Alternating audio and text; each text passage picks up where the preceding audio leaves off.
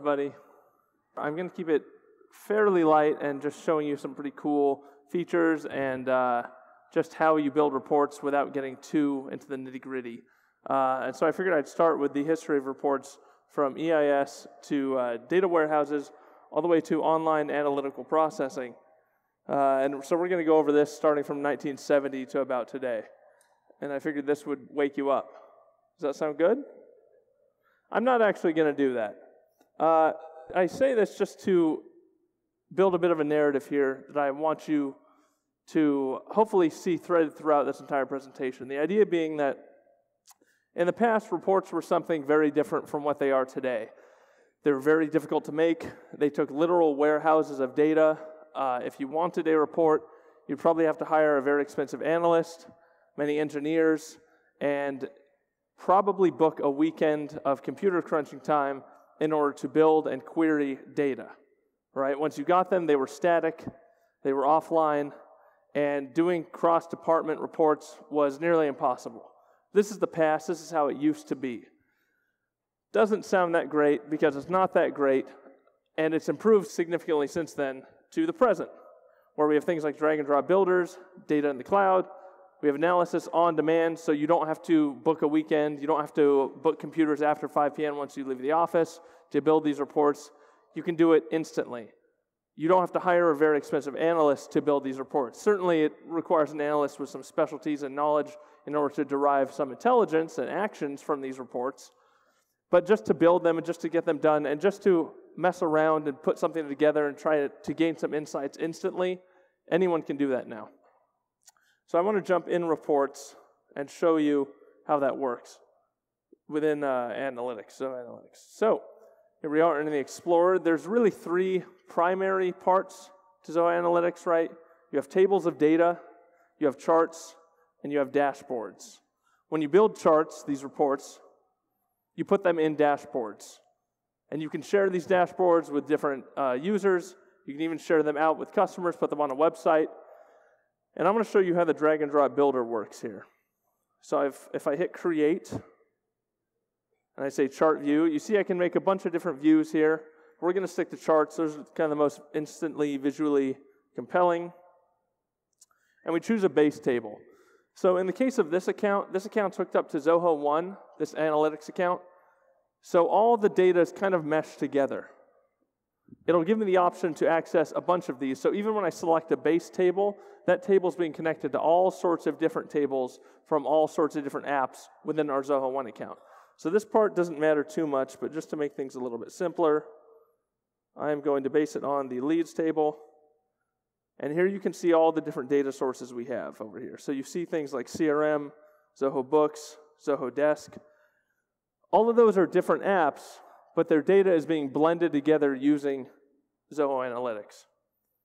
So I want to make a funnel today, and I want to make a funnel that shows us information from all of our leads. So we want to break down all of our leads from leads without any deals, potentials associated with them, with closed won deals associated, invoices, and then paid invoices. So I want to take everyone in my CRM and say, okay, everyone in here, how many of them are involved in a current deal? How many of them have been invoiced? And then how many of them have actually paid? So that means I need to add data columns to this interface here. And because I'm making a funnel, all that data is going to exist on the y-axis, right? We're building it vertically. None is on the x-axis. So you can make bar charts and pie charts and all sorts of different things, but this time we want a funnel. So if I go over here and I search lead ID, I take it from the leads module, drag it over here, and I'm going to change this. This just changes how it's counting the data. So it could take every lead ID and add them up. We don't want to do that. We want it to have a count of every lead ID individually instead of adding them all up as a sum. So I'm going to set that to count. And now I need potentials. Because remember, we say, show me my leads. Those without any potentials, invoices, paid invoices, closed potentials, just my leads. And now I want to see those that have a potential. Oh, spelled it wrong. There we go. So for potential ID, again, dropping it here in the y-axis. And I want this to be a count as well. I don't want it to add up all my potentials. I want it to compare distinct values. And if I go here and say 1 deals, so now I want this here. So this one I want to not mess with how it's counting it. Again, what do we need next? Anybody? Invoices, remember? Leads with deals associated, 1 deals, invoices. So I click invoices, and you can see it's just filtering all the columns on the left here, so I don't have to search through a bunch of different pick lists to figure this out. And I'm going to go invoice ID. Again, it's pulling this from books. So you see me pulling data from a bunch of different apps to make one single report. And then paid invoice count. All right. So now if I close this and I hit these little 3 dots, and I say, show me all the involved columns. These are all the columns and data sources we're pulling from, right? So we have the lead ID, the potential ID, the 1 deals count, the invoice, and the paid invoices count. If I hit click here to generate graph, it's going to make this little pie chart, which is not really what we want, right? We want something like a funnel. So you see there are a bunch of different kinds I can do. I can do ring ID, I can do semi-pie. I'm going to do a funnel. And close this. And I actually want to change these as well. So I have a sum here. Remember, I want distinct counts here because I want to compare them against each other. So I believe it's going to be count. That makes sense. Count, actual, actual. So that should be good. Switch it back to the funnel. And there you go. So right away I have this pretty convenient chart, right? So we can see here, if I zoom in a little bit, 38% of my leads are just existing in my CRM. They have no invoices, they have no potentials related to them, nothing.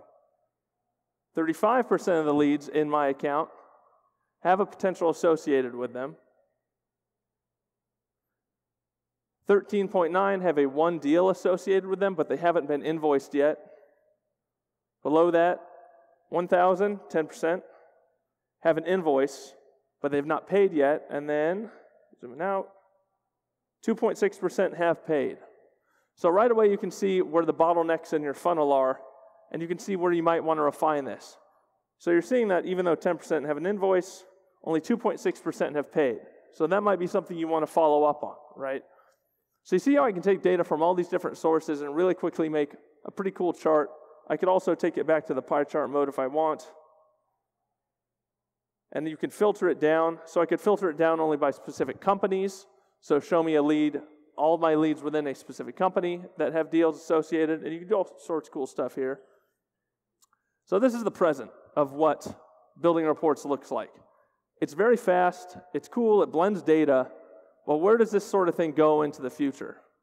Do we have any guesses? Is it just more optimization? It's pretty optimized already, right? You can make it right away. Is it just a new UI? Asking Zia, right? Being able to get an analytics platform and combining it with artificial intelligence is how this is supposed to go. Typically, whenever you're using software, you have to adapt to the software, right? You have to mold yourself and learn how the software wants you to interact with it. Going forward, AI is going to allow us to do a bit of the opposite. And it's kind of the end goal of making software the ultimate usable thing. It's just simply asking and interfacing with the software like you would any other human. So say you're in, a meeting with a colleague, a boss, whatever the case is, and you're just wondering, I wish I could figure out X, Y, and Z about our business.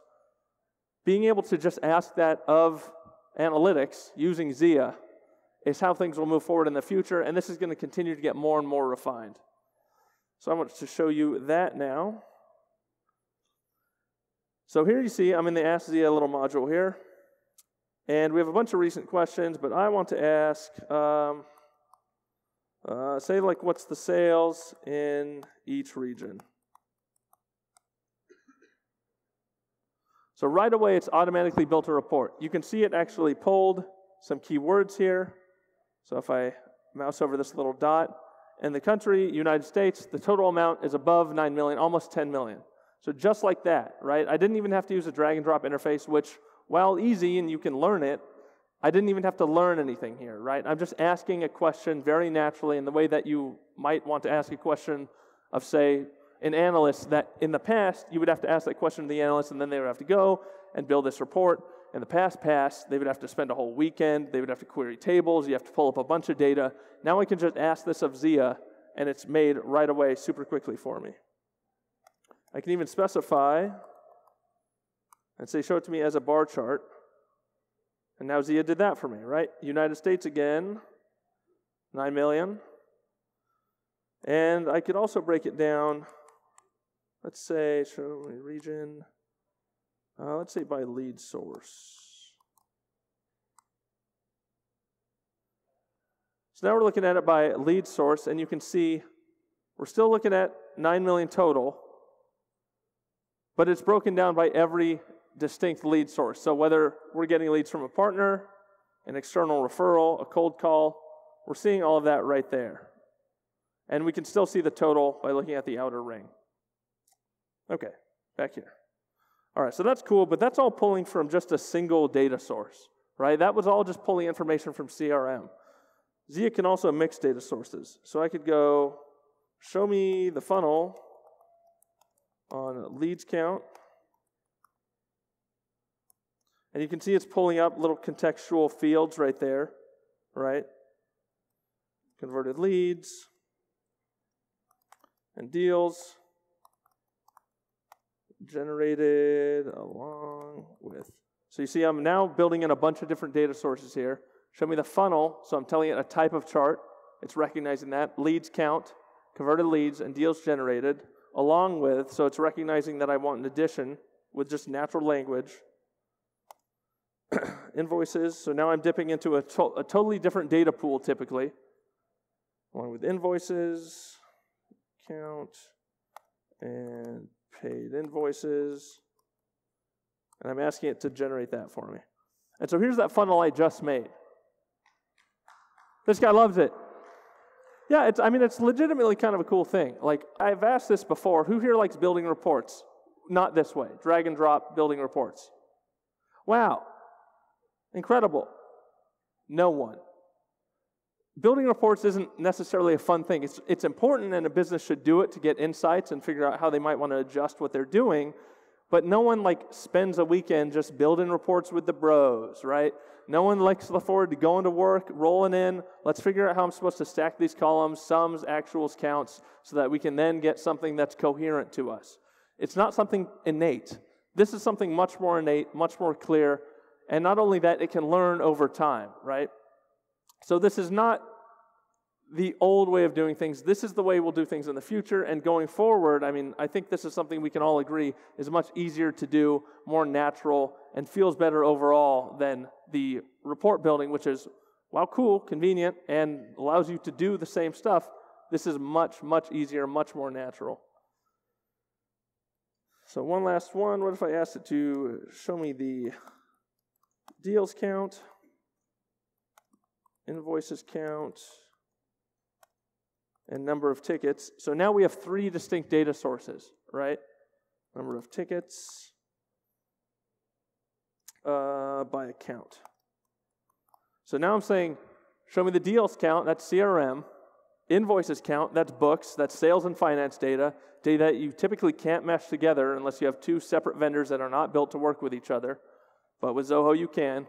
And number of tickets by account. Number of tickets, now we're dipping into support. So we have sales, finance, and support all in one chart that we're asking analytics to build for us. There we go. Just like that. Pretty fast. Super easy. So now we can see, all right, potentials, invoices, and support tickets for this company. Let me zoom in. Adaptus. And you can still do all the stuff you can do by drag and dropping, by turning off certain fields, turning them on. And Zia, in this case, it doesn't have a lot of ways to break down this information, but if you ask it something and it's not exactly sure what you're asking it, it'll give it a try and break down the data in as many ways as it can. In this case, it tries 4 different ways to say, what are you asking of me? Is this precisely what you want? And then you can, tag it and say, this is what I want, and move forward from there, and it'll learn that. So this is pretty cool stuff. Data from 3 separate sources, all pulled into one chart without me having to get into any cumbersome interface at all, just asking it simple questions.